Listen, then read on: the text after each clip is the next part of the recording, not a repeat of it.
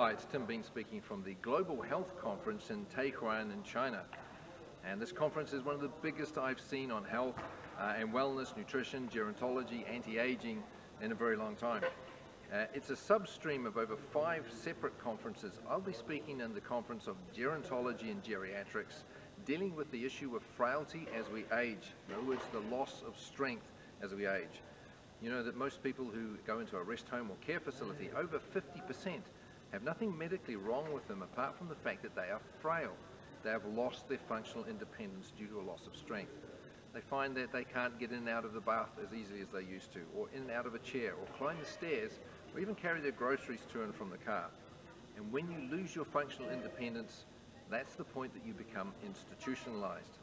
But listen, all of this can be reversed. We now know through experience and through seeing strong studies that sarcopenia or muscle loss through degenerative use or lack of use can be reversed through a robust and strong program of strength training. Now listen, this is not just lifting light weights for lots of repetitions. This is using heavy weights. In fact, 80% of the weight that you can lift in any movement is what's required to bring the body to an anabolic state where you're growing muscle, you're improving strength, reducing the risk of falls and fractures, improving conditions such as osteoarthritic pain in knee joints, improving bone density, improving strength by massive amounts. All these are possible with a well-rounded, robust strength training program. So that's what I'll be speaking on at this conference. I'm Tim Bean, reporting live from the Global Health Conference in Taiyuan in China. Talk to you soon.